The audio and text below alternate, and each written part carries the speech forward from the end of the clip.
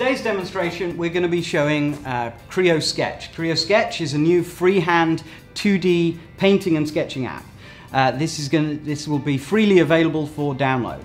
We're going to start the design here using a regular pencil, and we're just going to sketch out a rough shape.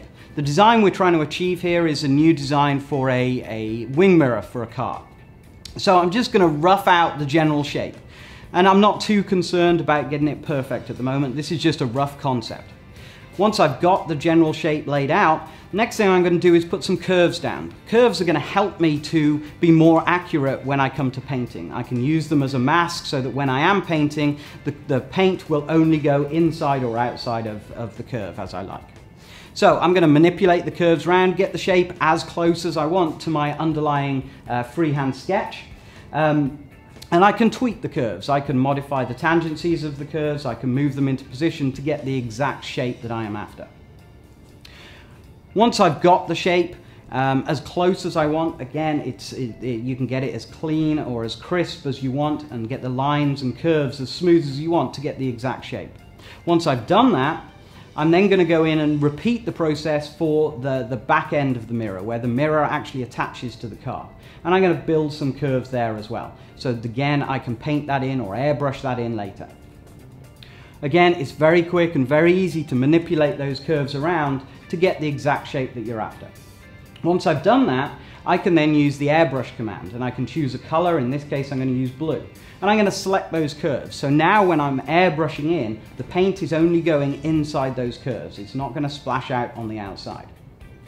When I've got the general airbrush area painted in, I now want to add some highlights. I can quickly do that using the eraser tool, but turning the opacity right down on the eraser tool so that it just adds highlights as opposed to removing all my underlying paint. With that done, I now need to put the mirror in. So again, I can create a new layer, and I can select the curve that surrounds the mirror and then use the fill command. With the fill command, I can either fill a solid color or I can fill a gradiated color, in this case from black to white. Now I've done that, I'm going to paint in or airbrush in the area where the mirror attaches to the car.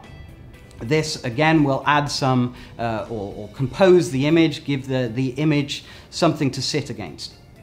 Finally, what I want to do is put a nice hard line going around the outside of everything. So for this, I can use the auto trace command. This allows me to select any brush, in this case a pencil, select my curves, and what it will do is it'll automatically run that brush going around all the curves.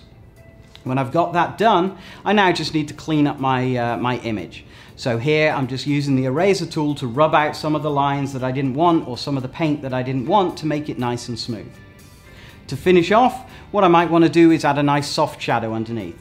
So again, I can use the airbrush tool, change my color, and I can airbrush directly underneath my image. So it appears that the image is not floating in space.